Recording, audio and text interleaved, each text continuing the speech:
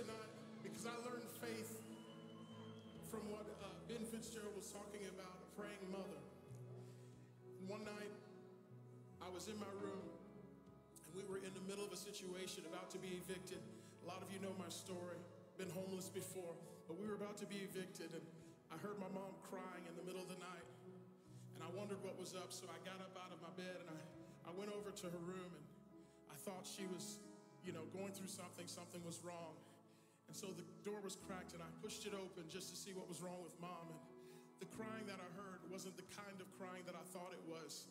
She was kneeling next to the bed, thanking God for his faithfulness. Even though she may not see the situation changing, she was declaring, God, you're still good, and I thank you for what we do have. We may not have all that we've been asking for, but we thank you that we have everything that we need because we have you, Jesus. And I declare that Jesus is all that you need tonight. I declare Jesus is all that you need.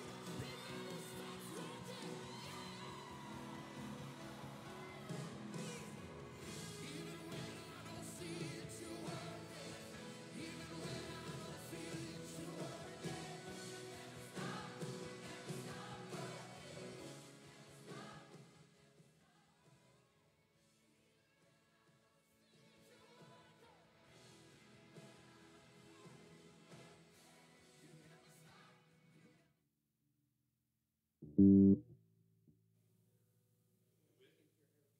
All right, good morning, Crossover family, and happy Mother's Day to all those to whom that applies. We welcome you. Say hello, everybody that's here.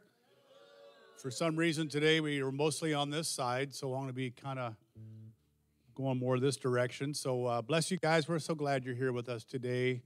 And again, I hope all you mothers have already started getting pampered. Some today, I know the pampering was going on at my household.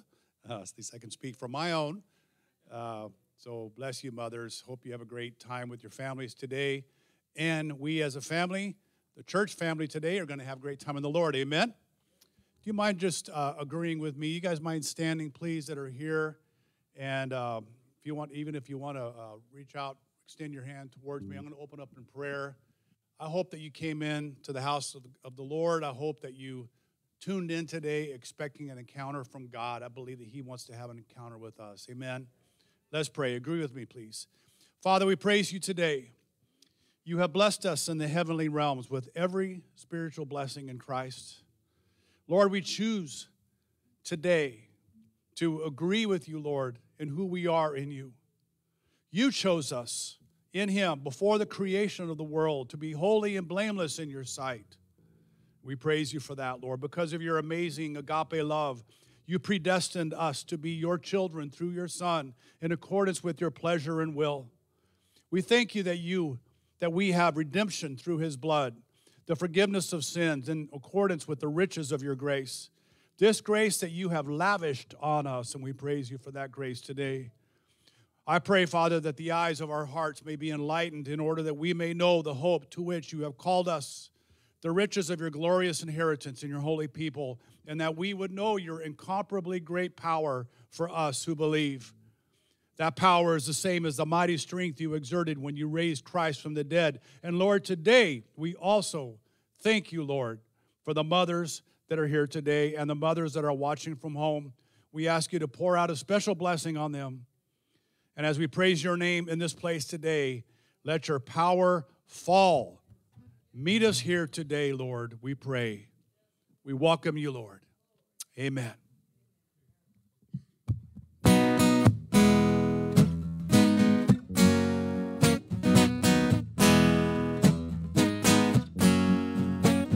You heal the brokenhearted.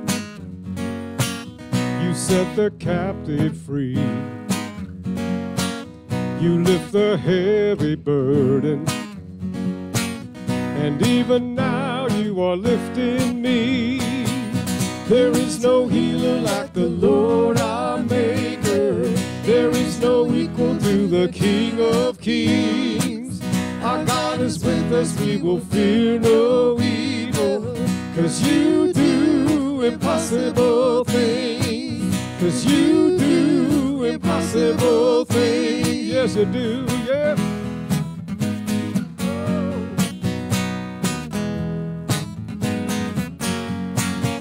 Though I walk through the valley, darkness surrounding me,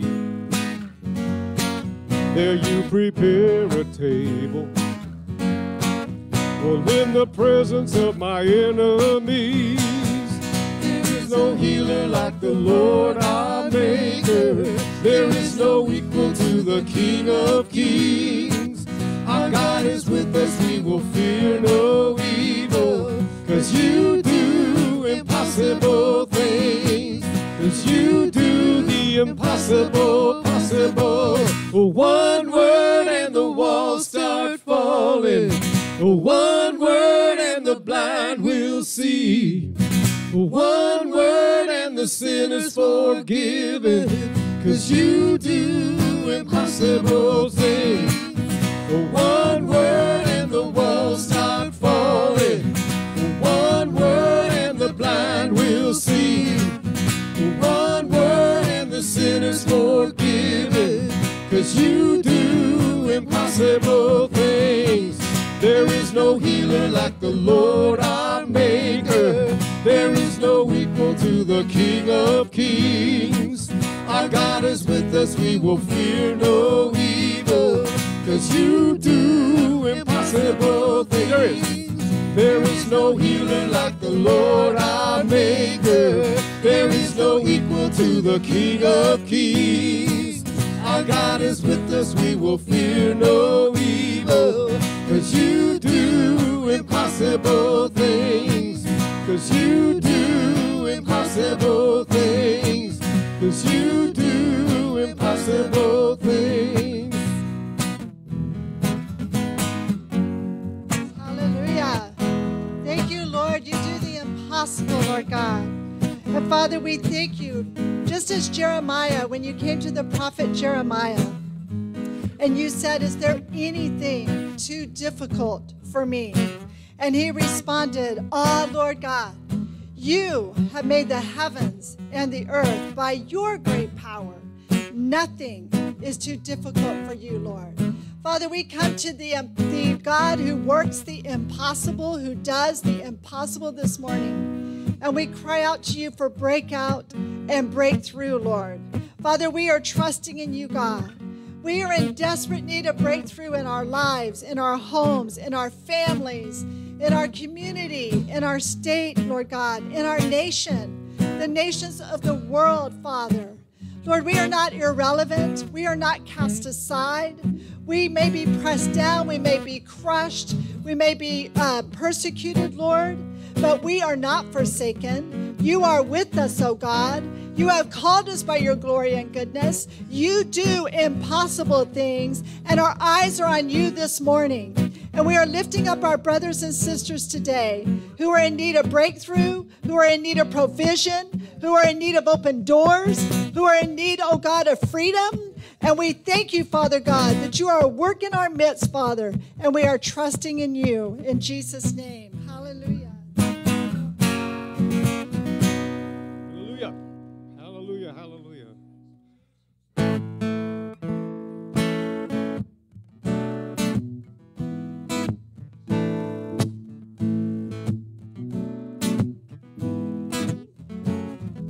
Healer, mender, master, savior, lover, giver, name above all names, ruler, redeemer, risen, conqueror, Jesus, Jesus, name above all names.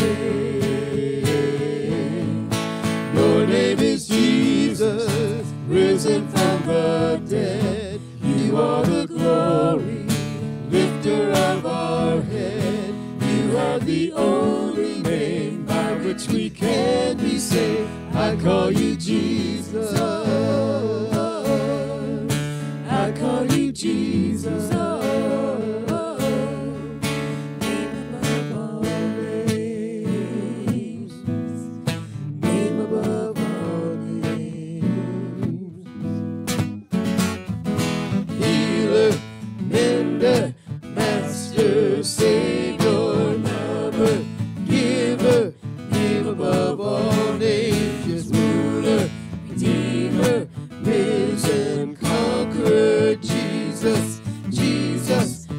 name above all names. Your name is Jesus, risen from the dead. You are the glory, lifter of our heads. You have the only name by which we can be saved. I call you Jesus. Oh, oh, oh. I call you Jesus. Oh, oh, oh. Nobody greater than you. Nobody stronger than you. No name is higher than the name of Jesus. Nobody bigger than you. No one can do what you do. No name is higher than the name of, higher than the name of Jesus.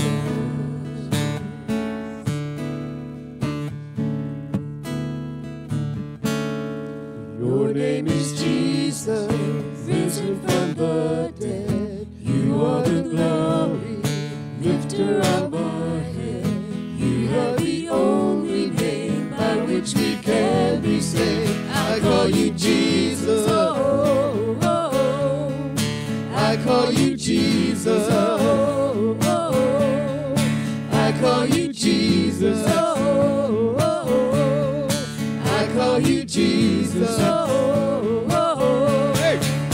Nobody greater than you. Nobody stronger than you. No name is higher than the name of Jesus. Nobody bigger than you. No one can do what you do. No name is higher than the name of, higher than the name. Nobody greater than you. Nobody stronger than you. No name is higher than the name of Jesus. Nobody bigger than you. No one can do what you do. No name is higher than the name of, higher than the name of Jesus. Hallelujah. I call you Jesus. I call you Jesus. I call you Jesus. Hallelujah, Lord. I call you Jesus. Lord, we call you healer this morning.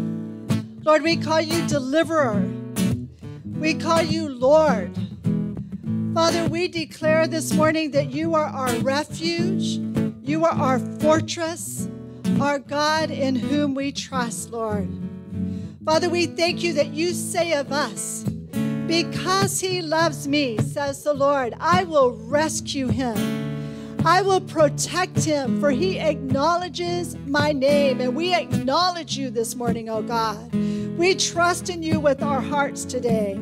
Lord, you said that we would call on you and that you would answer us, Lord, when we cry out to you in our distress, when we cry out to you in our suffering, when we cry out to you in our weakness, when we cry out to you when sickness is in our bodies, Father God. Lord, we call upon the name of Jesus this morning. You have promised to be with us in trouble, God. You have promised to deliver us and honor us, and with long life to satisfy us, oh God, and to show us your salvation. So we thank you for that this morning. And Father, we want to lift up the Brandt family this morning. And Lord God, we want to lift up Irene and Clayton and all of the Brandt family as they mourn the loss of Steve, oh God. And we thank you, Lord, that you are with them to comfort and strengthen them. Father God, we want to lift up Vicky and her family as they mourn the loss of their grandmother this morning, God. We thank you for the godly lives, the legacies that have been passed on to their families. And we thank you for your comfort, Lord. And Father, we just continue to bless all of those who are suffering this morning, all of those in need of healing this morning. We continue to declare that you have called yourself healer. You said, I am the God who heals you. And we thank you for that this morning. In Jesus' name. Hallelujah. Thank you, Lord.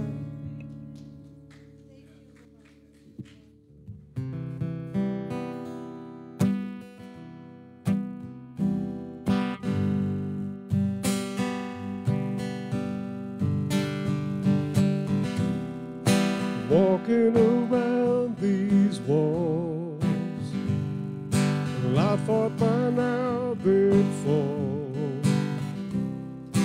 but you have never failed me yet.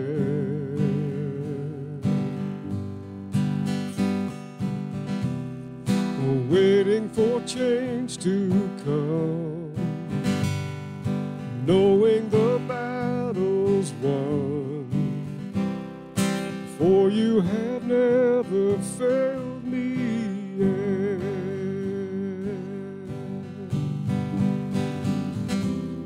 Your promise still stands, great is your faithfulness, faithfulness. I'm still in your hands, this is my confidence, you never failed me yet. Hallelujah, Lord. Well, I know the night won't last, your word will come to pass. My heart will sing your praise again. Jesus, you're still enough. Keep me within your love. My heart will sing your praise again. Your promise still stands, great is your faithfulness, faithfulness. I'm still in your hands, this is my confidence, you've never failed. Your promise still stands, great is your faithfulness, faithfulness. I'm still in your hands, this is my confidence, you've never failed me yet, never failed me yet, never failed me, Lord. Well, I've seen you move the mountains, and I believe I'll see you do it again. You made a way where there was no way, and I believe I'll see you do it again. I've seen you move the mountains, and I believe I'll see you do it again. You made a way where there was no way, and I believe I'll see you do it again. I've seen you move, come on. You move the mountains, and I believe I'll see you do it again. You made a way where there was no way, and I believe I'll see you do it again, again. Oh, your promise still stands, great is your faithfulness, faithfulness. I'm still in your hands, this is my confidence, you never fail. Your promise still stands, great is your faithfulness, faithfulness. I'm still in your hands, this is my confidence, you never failed me yet, never failed me yet. Hallelujah, Lord, you have never, ever failed us, oh God. Father, we are saying for revival, Lord, do it again. Lord, we are calling upon your name. Do it again, Lord. Do it again. We have been so blessed to have so many revival movements that have taken place in this nation from its very birth of America throughout, oh God, the decades. Lord, you have been so faithful to pour out your Spirit upon your people. And Lord, we call out to you as Hezekiah prayed, and we declare that you are the God who sits enthroned in our praises this morning, that sits enthroned between the cherubim this morning. We declare that you alone are God, that you are the kingdoms of all of the earth, Lord. And you have made heaven and earth. And we are asking you, God, give ear to our cry. Open your eyes and see. Listen, oh God, to all of the words that are being spoken against you, spoken against what is right, spoken against what is just, spoken against love, spoken against the way you created things to be. But Father, we declare that you are God this morning, and we offer ourselves up to you, Lord. And we are asking that you move within us. Do it again, God. Move within us, Father. Set the fire in our hearts again, Lord. Father, pour out your Spirit upon us again, oh God. Do it again. Do it again. We need a fresh outpouring of your Holy Spirit, Lord. And we thank you, Father, that we are your children and that you are with us. And you are a gracious Father who gives the Holy Spirit to those who ask him. And we thank you, Father. We are asking this morning to be baptized fresh and anew with the outpouring of your Holy Spirit, Lord. And Father God, we want to lift up this prayer request that came in for this precious one who got bit by a dog in her face, Lord, and had to have stitches. And Lord, we just pray your blessing upon this precious one, God. We pray for healing of her face, Lord. That God, that she would be comforted and know that you are with her. And we thank you, Father, in Jesus' name. Amen.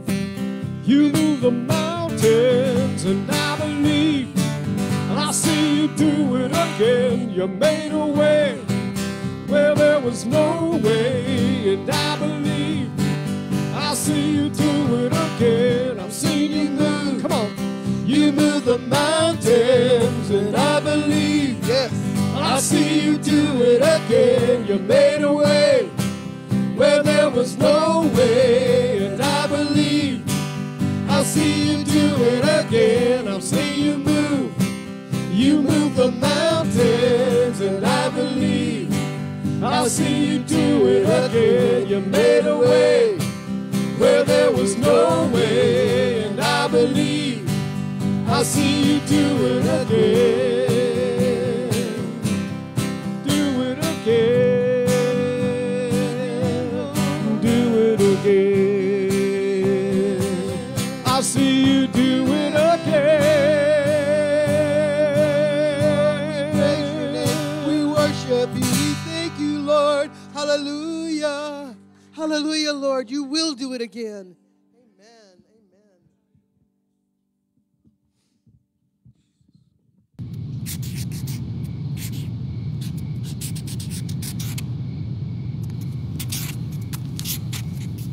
Hey, why are you up so late, sweetie? Sorry, Dad. Got a lot of work to do here. Do you have any idea how many things Mom does when nobody sees? No, but I bet you're about to tell me. There are fairies who follow moms around everywhere they go. I was not aware of this. They keep track of all the things moms do, the things we see and we don't see. And wouldn't you believe it? The fairies kind of look like Uncle Bob. Really?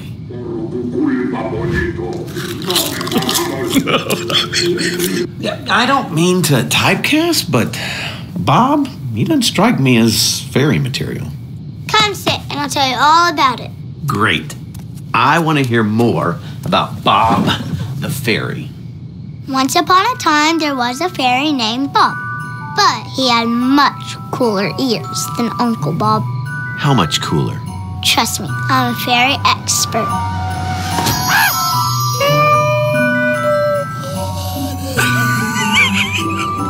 I'm gonna like this story. Oh, I bet you are. Ooh, let's add glitter bubbles and little pink wings. That's a great idea. You see, Bob the fairy sees when Mom goes to the 24-hour store. When someone forgets to mention she needs a costume made for the school play the next morning. And that someone's me.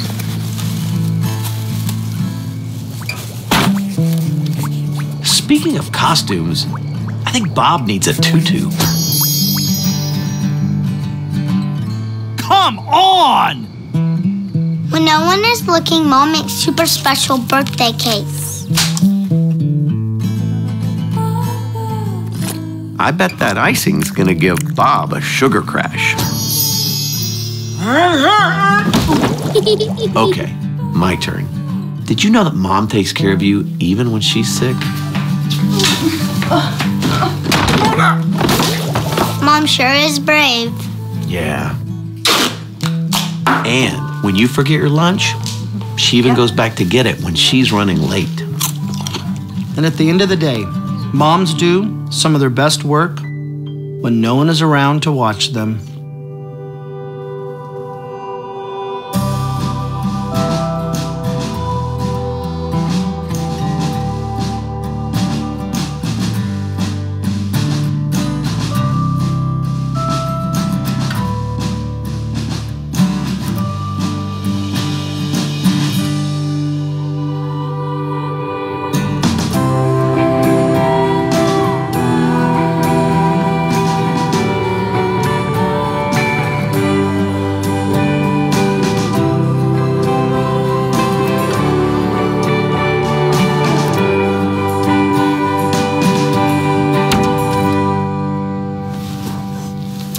You know what?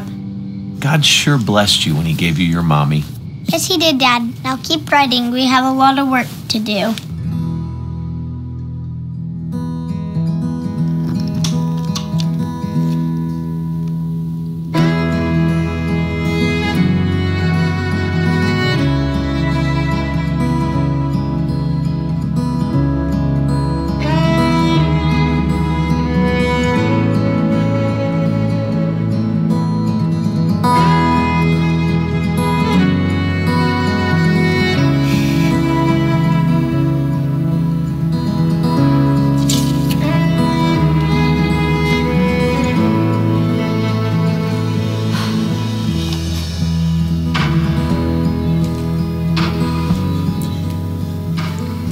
Mommy, I stayed up all night. Thank you.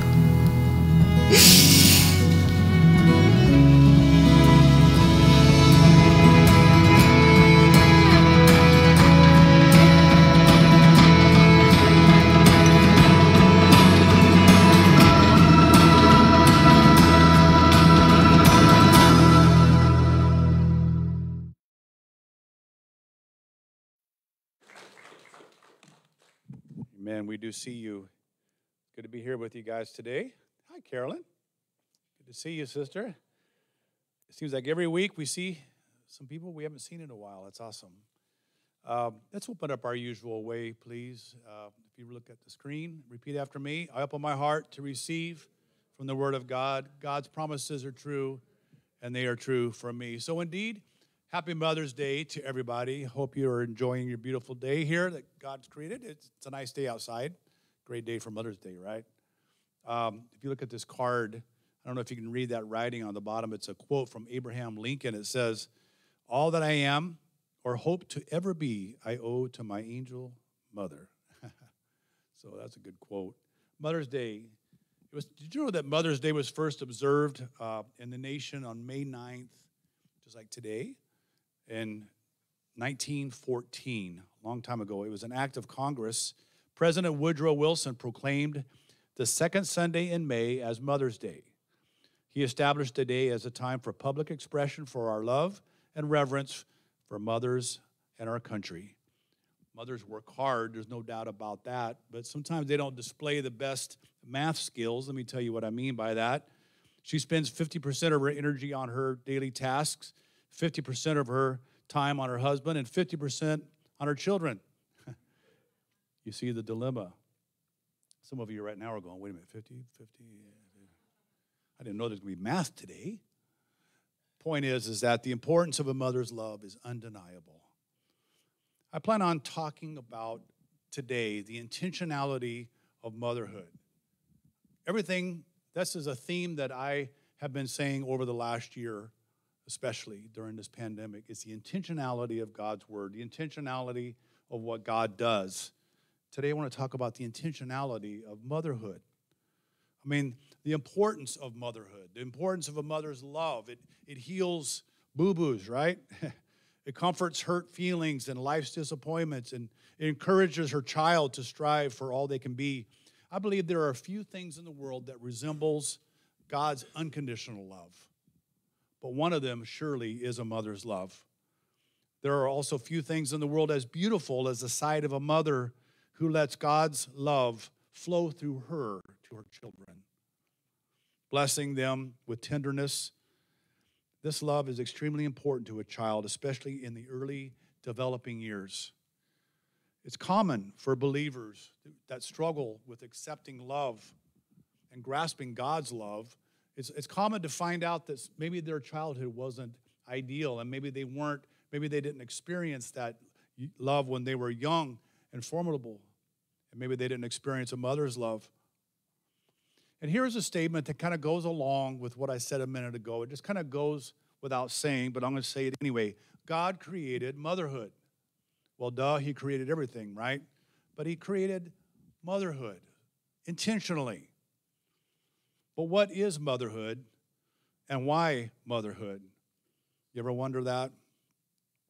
And what I mean by that is motherhood solely about childbearing?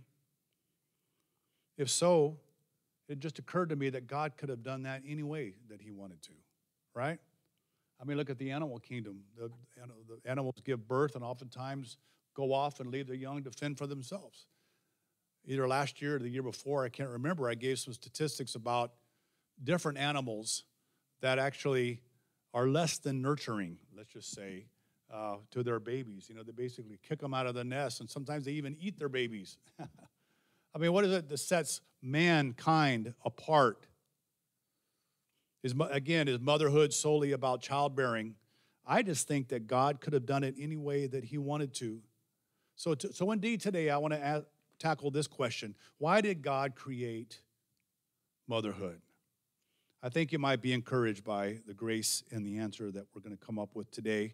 I took a trip all the way back to the Genesis story, to the beginning, the creation story, and I saw a few things that I'd never noticed before. I thought we could just take a little journey today, and it may enlighten you on the subject. Let's go back to Genesis 2. We'll pick it up at verses 7 and 8. All of these scriptures are in your notes. So if you downloaded the notes, you'll see that. If you need a copy of the notes, if you're here, I believe we have some.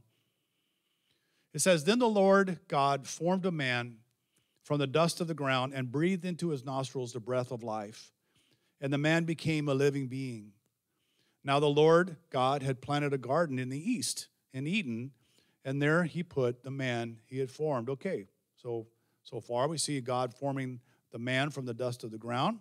Now let's read on. Look at verses 15 through 24. It says, "And the Lord God took the man and put him in the Garden of Eden to work it and take care of it.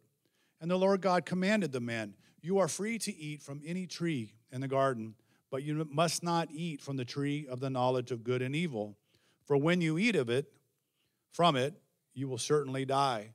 The Lord said, 'It is not good for man to be alone. I will make a helper suitable for him.'"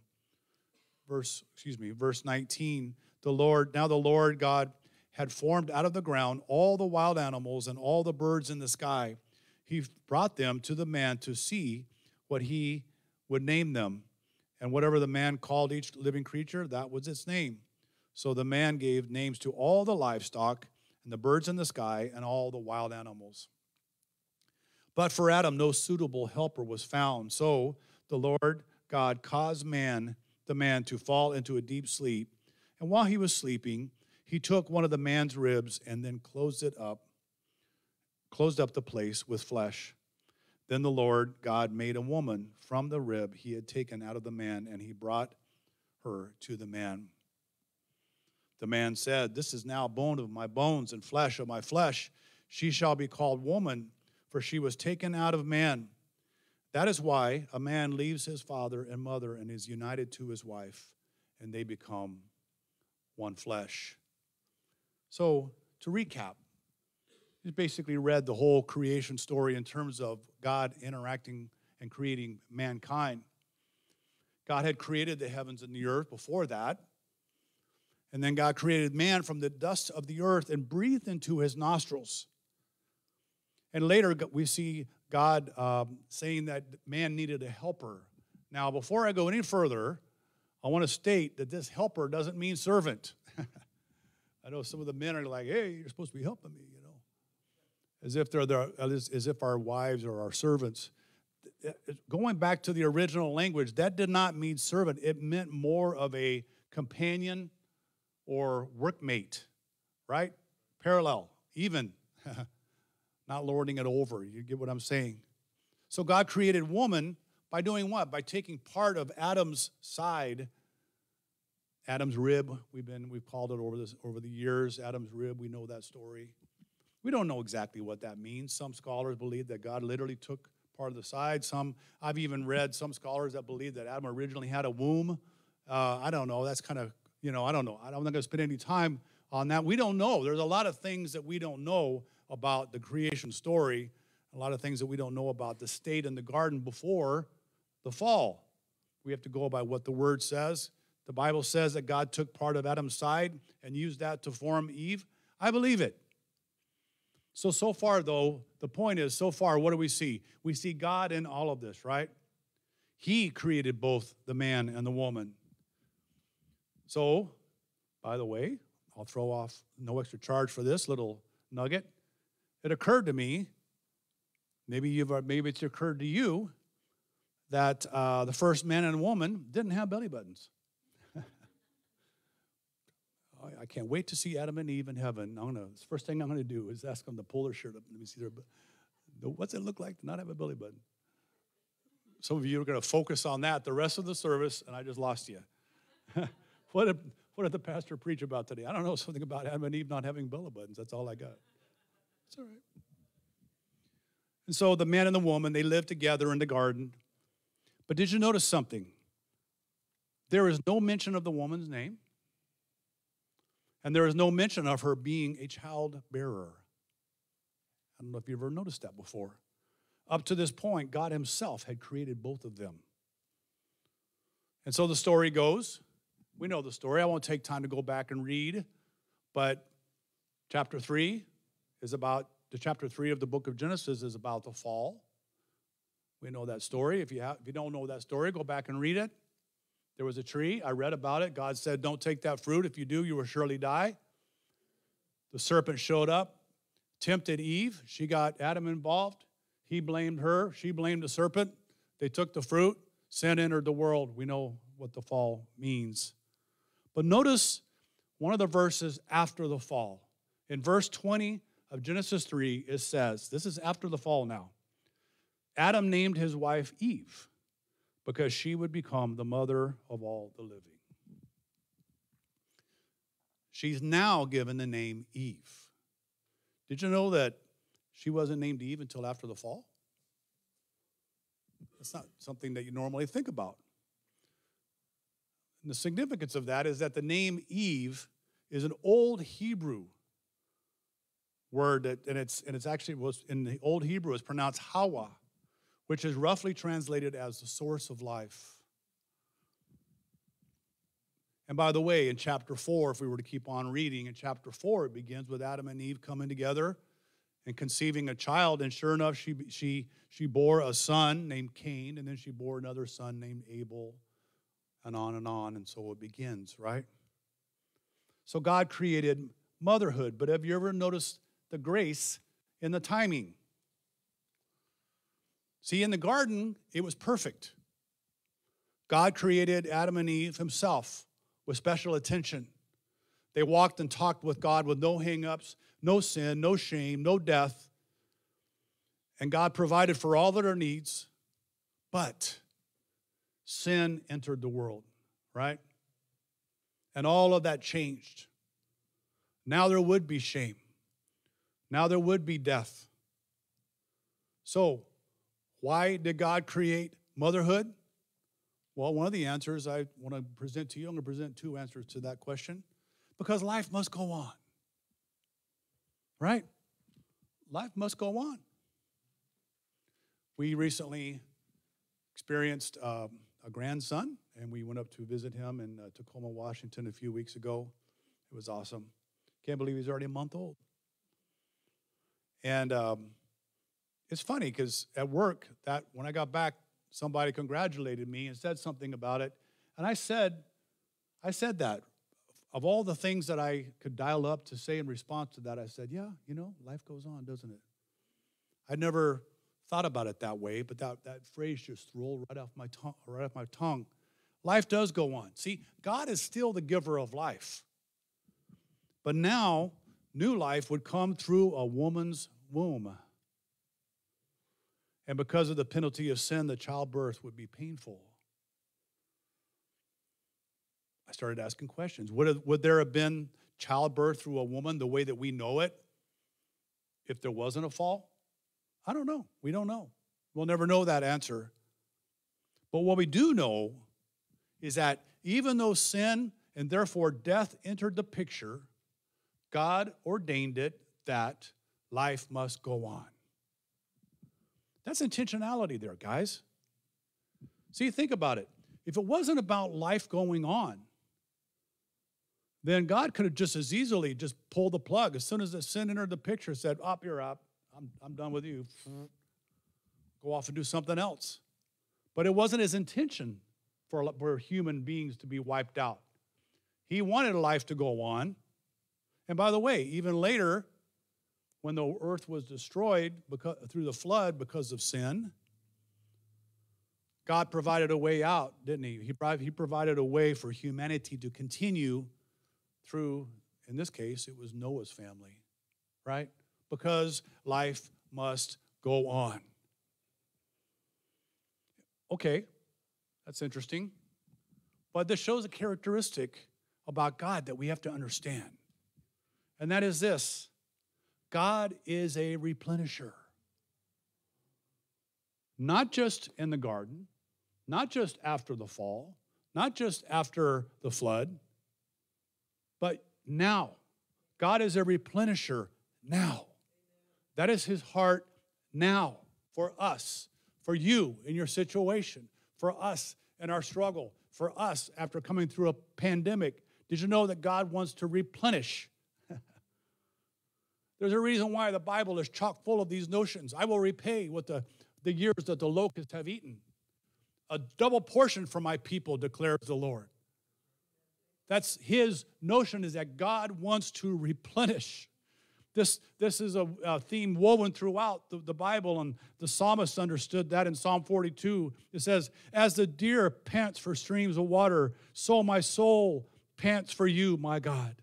My soul thirsts for God, for the living God. When can I go and meet with God, the psalmist says. And then later on in verse 5, it says, why, my soul, are you downcast? Why so disturbed within me?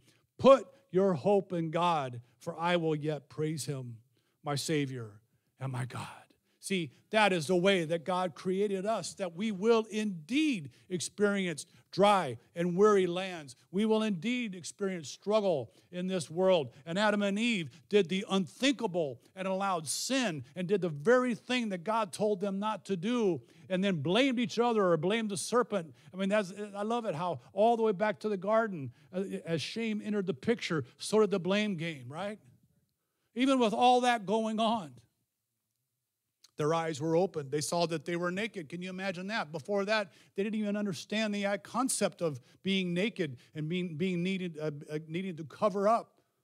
But the Bible says that they were hiding after the sin. They were hiding from God, and he came to look for them in the cool of the morning because they had broken fellowship. Something had changed. Where are they? Every day that they walked and talked with the Lord. I can't imagine what that was like.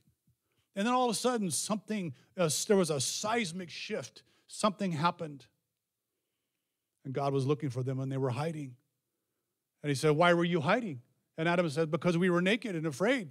Who told you were naked?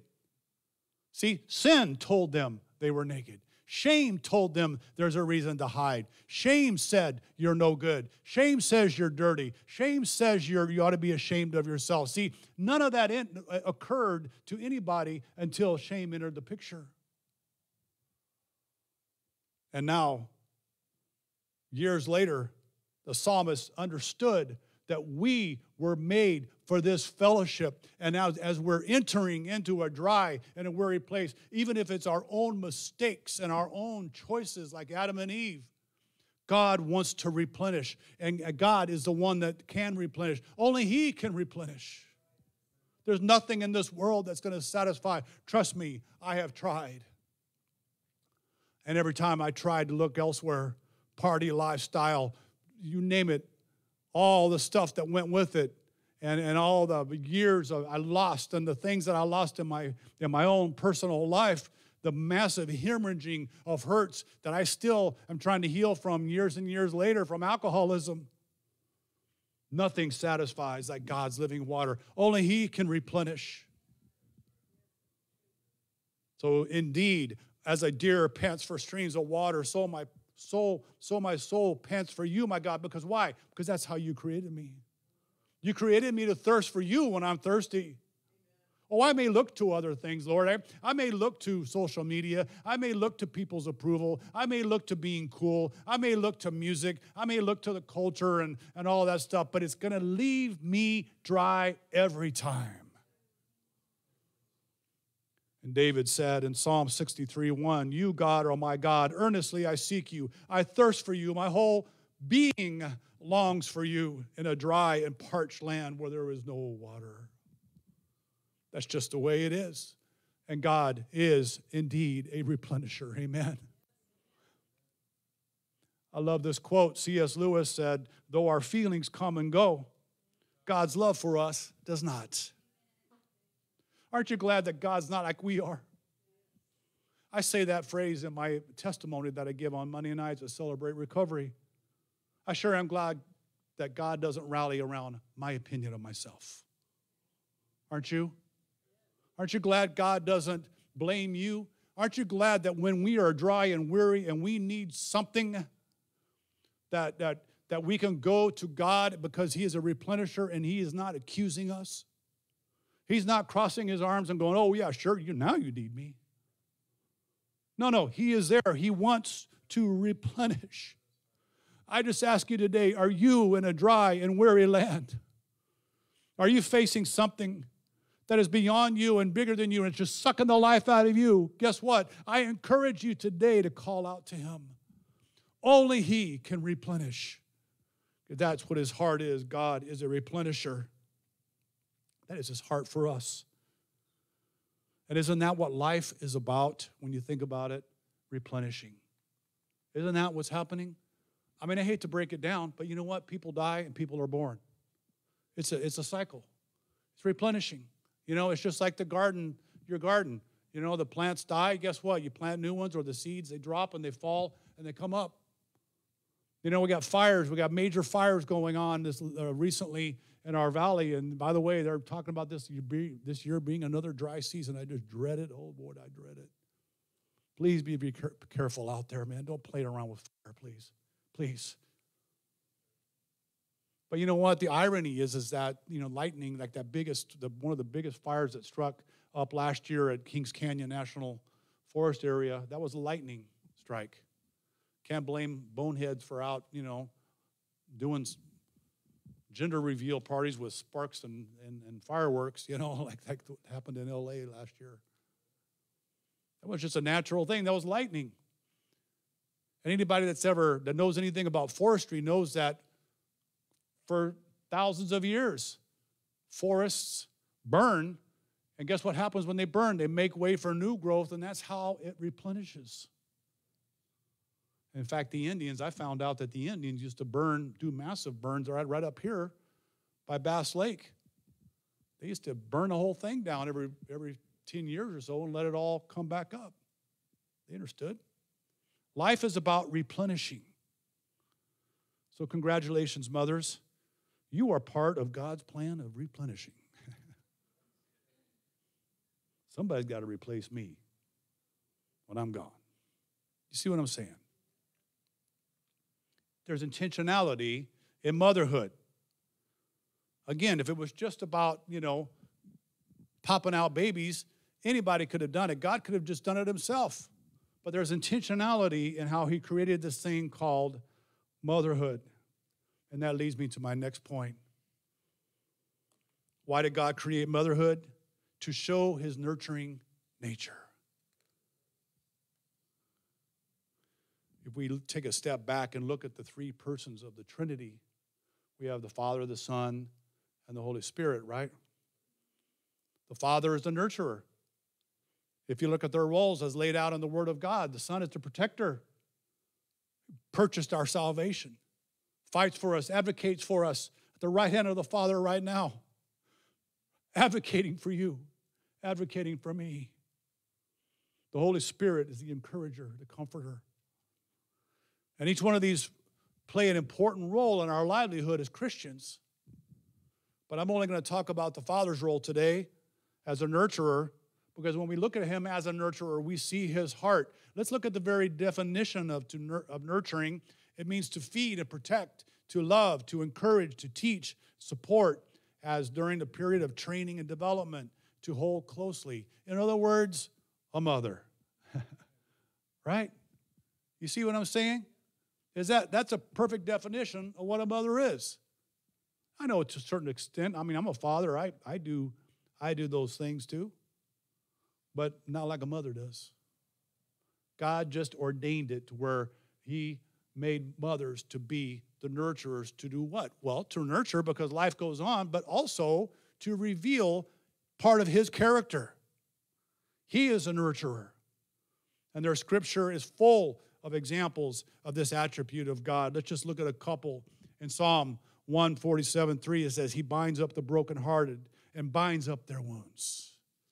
Did you know God wants to do that in us? Can you see how he put that in a mother? What do we want to do when we scrape our knees? We run to mommy, right? You think that's accidental? That's not accidental. That's not because men are just being bozos and laying down on the job so the kids by default go to mom. It's God ordained it to be that way because the mother has that nurturing heart to reveal God's nurturing heart. Isaiah 25:8 says, the sovereign Lord will wipe away the tears from all faces. Don't mommies do that too? But I'm so glad the Lord wipes away the tears from my face. How about you? Isaiah 40:11, it says, he tends his flock like a shepherd. He gathers the lambs in his arms and carries them close to his heart. He gently leads those that have young. So guys, God is our creator, and he created us to need nurturing. Your need for nurturing is not by accident. God created you that way so that we would call out to him, and then he created this mother thing, this motherhood thing, so that this life cycle would keep on going, and that the mother can reveal the heart of God in the very way that she acts naturally. I hope that mothers are encouraged by that today, that you are being who God created you to be. That's exactly how God created you to be. And as Christians, I want to know, who doesn't need to be nurtured by God? I'd like to meet you. Who doesn't need to be fed and protected and loved and encouraged and taught and supported, right? And held closely. Man, there are some times when there's nothing I can do other than crawl into the arms of God. There are some times when life gets heavy, and I don't know how you guys cope. I used to run to the bottle. Let me tell you what, that always left me dry. It's funny how a liquid could leave you dry, but it did. And it killed everything. I lost everything that was precious to me. And I found out that all that was later on was an aching in my heart, and I was misidentifying it. I thought I needed that. I thought I needed this. I thought I needed to be cool. I thought I needed to do this and numb my mind. I thought I just, whatever. It's all, we are misunderstanding and misinterpreting a God-given need to be nurtured. God created us to need him in that way. See, again, I say this, that God can do anything he wants. I believe that he could have done all the nurturing of us himself. But he chose to create a mother role to provide the physical nurturing that a child needs. Why is that? Well, another reason is because God created us to be relational. God created us to be relational. He made us with a need for each other. No one is exempt. Oh, you may think you're exempt. I find that people that think they're exempt have so much hardness that they have yet to identify. That very anger and that very resolve that we have that says, I don't need anybody, is a cry because you desperately need somebody and you've been disappointed. And people have not been there for you, so you just kind of say, well, I'm not going to need anybody. Well, all that is just compensating, because we all have a need for community. That's why God said, and even in his word, don't forsake the gathering of yourselves together. It's in isolation that we're deceived. Isolation breeds deception every time. Oh, I think I can just handle this on my own. Well, you're fooling yourself. God didn't create you to be that way. If you think you can make it on your own, you're saying you're smarter than God is. Well, there's no exceptions. God made us to be relational. That's why there's this old saying that says we are hurt in relationships and we heal in relationships. Have you ever noticed that to be true? So relational, let's talk about that for a moment. Relational is the opposite of isolation, isn't it? What does relational mean when you think about it? Doesn't it mean vulnerability? Doesn't it mean closeness? Doesn't it mean connection and even touch, right? Being touched and touching someone are fundamental modes of human interaction, right? In fact, a definition of intimacy is to know someone and allow yourself to be known by that person. So when you look at that, from that standpoint, there is love in touch. There is comfort in touch. There is nurturing in touch. But there is more to that, especially in terms of what we are talking about today. Scientists have discovered that in each of us, there is a hormone secreted by the pituitary gland called, here it is right here. Do anybody know what that is? Any chemists in the group? It's oxytocin. God in his wisdom created this hormone in us. It's the hormone of love and attachment. It also has an anti-anxiety effect, by the way. And in women, this hormone helps with the birth process, bonding with the baby, and even in milk production. Isn't that a coincidence? What a strange coincidence that, look what evolution has done. Isn't that awesome? How did it know? God created us that way. God created the woman. That's part of the role of being nurturing. See, that's not accidental. It's exactly the way he created a woman and actually put these hormones in the woman that during the development of the baby inside, bonding with the baby, and even in the milk production, there's this oxytocin given off.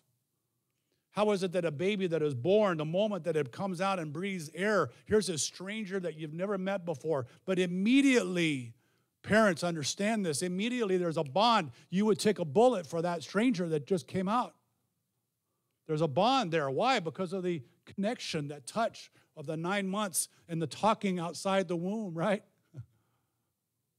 Even the voice recognition. It's just amazing how that works. In infancy, the child enjoys a mother's and father's loving touch because it released, guess what? Oxytocin into the body. And later, as an adult, we experience the effects of oxytocin when we enjoy good food, by the way, or a massage. Sandy, right? She was a masseuse, right? You know what I'm talking about. Physical touch with your spouse. Guess what's being released? Oxytocin. God made us that way. So again, God in his wisdom, he knew that if we humans can allow ourselves to be nurtured by our mother early in life and become comfortable with the idea that we do indeed need others, and ultimately we are more open to the idea that maybe, just maybe, we need to be nurtured by God. You ever thought about that? The mother's nurturing is preparing the way for us to reach out to God for nurturing. What a design. What an awesome design that is. Amen? Only God can do that.